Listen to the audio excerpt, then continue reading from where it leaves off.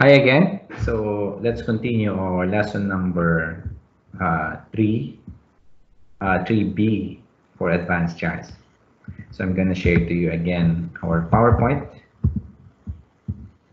So as I told you earlier, this PowerPoint is on the Moodle. So download this first and then open an Excel file, then practice and follow what I was discussing. Okay. So the next type of chart that we're going to discuss is minimalist chart. So again, as I told in the beginning, the first video, so this is actually the third video for these lessons, advanced charts. So if you have just watched this you first, so please go to the first and second video or videos first. Okay, so minimalist chart, this is how it will look like. As you can see, there's no vertical axis and so on. It's just like bar or column. Okay, so bar and columns, which you will have to illustrate the data. So this is an example of each department's performance. So you can see department 1, 2, and 3, 4, and 5. The performance measured in percentage. Simple as that. So when you're illustrating, simple, but you have to bear with me on how to do this. So you have a simple table. Initially, department 1, performance 1. Why is it 1? Because the output of this, when we transform this, you will have to copy the same values, okay, of the performance. Okay, so that's what we're going to do. Transform this table to this table, and then follow this. Actually, steps, not steps, but that's not complete. We're just going to summarize the steps on add data labels. So the data labels is this, department 3 and the 88%. Those are the data labels. Remove grid lines and axes. Set the series data labels. Okay. So let me copy this original table. It's on our slide number 6. So copy this table. Okay, on our Excel. So I'm going to stop sharing this. So I'm going to go back to our Excel file. So this is the butterfly chart worksheet that I gave you or I discussed. Let's go to a new worksheet. Okay, then I'll copy the one from, or the original data from slide number 1. So just for us to see, I'll copy this again to see where it came from. Okay, and I'll copy this again. So as I said, performance 2, just copy all the data from performance 1. Okay, so just change this to true. Okay, so performance 1, performance 2. I'll just change the format to percentage. On the home tab, you have the percentage here. Okay, and that's it. Simple as that. Okay, now we're going to create a bar chart. No, let's start with the vertical, so column chart. So the simple column chart. So highlight the whole table and then insert a column chart, a 2D column. Okay, as simple as that. So as you can see, there are 2 bars which is identical to each other for each department because you copied performance 1 with performance 2. Okay, so the idea is we will keep that. There's no issue about keeping that. Okay, so as you saw from the instruction in slide number 6 of our PowerPoint presentation, you need to remove the others. You just have to keep these charts. So click on removing the plus sign on the axis, the chart title, the grid lines, and the legend. So you have to keep only this bar. I will make it a little bit more bigger.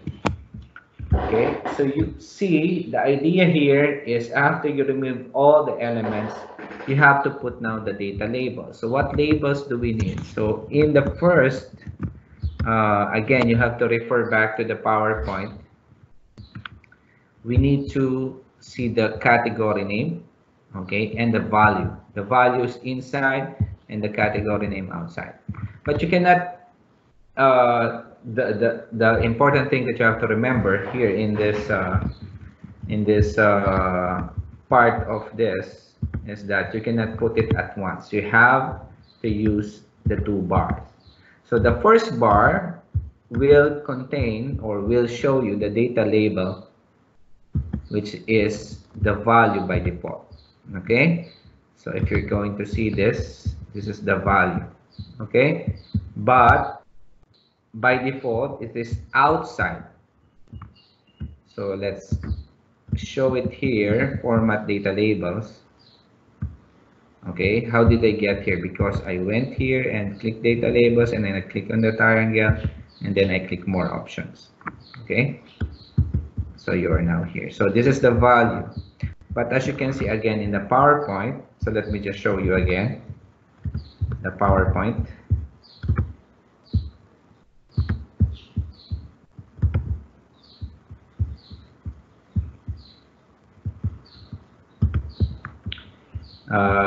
In the PowerPoint, the values are inside and then the category name is outside. So again, you cannot do this at one time. That's why you need the two bars. One will hold the values, one will hold the category name. So let's go back to our Excel file.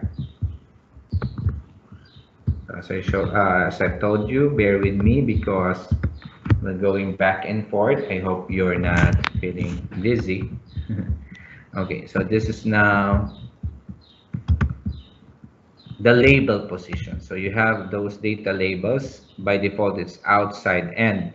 What we're going to do is to put it inside end. This is it. Okay, now you cannot put the category name here because it cannot be separated. When you click the category name, you see the result, right?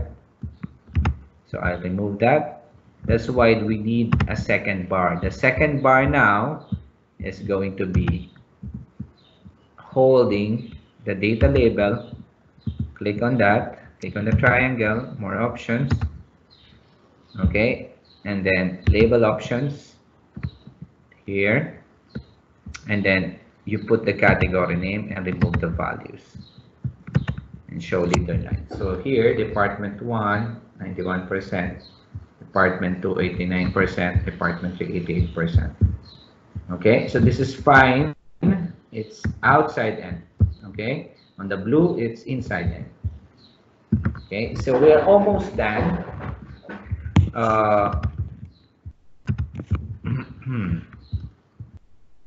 The next thing is to do the trick.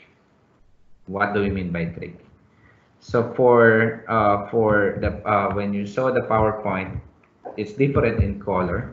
That's what I'm going to adjust. So I'm just going to click one of this bar, which is the blue, and I'll go to the format and then change again the shape field.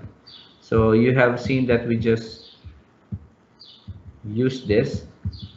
Okay, I will use a green color if you want a green color. Okay, and you can change the options here. Field you have here, yes, solid fill. Okay, but the color is green, but you can change the transparency. Okay, so you can do that here to make it a little bit transparent. Okay, so let's see if I am achieving the color. Yes. So now I'm going to go with the orange one. This is where the trick is. I will remove the fill of this, no fill. You can see that the bar is invisible. Okay, now this is where you have to pay attention. You have to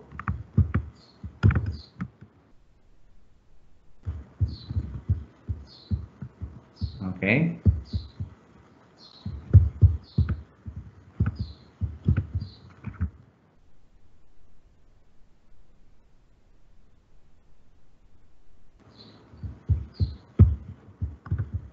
let's see where it is. Yeah, okay, you go back to the series options. This is what we're gonna do it. Okay, and we have here a series overlap and a gap width. This is where you're going to adjust the series overlap to be 100%.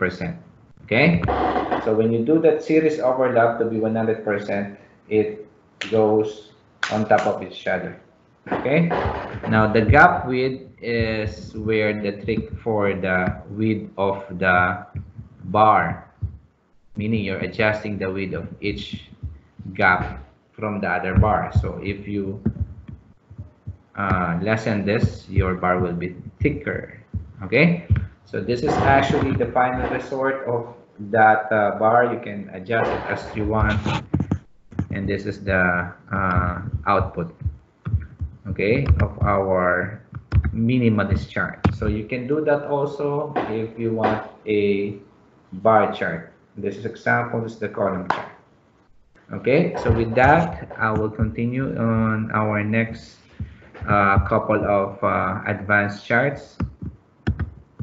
I'll continue with that. With that, let me end this video. Okay, let me end this video.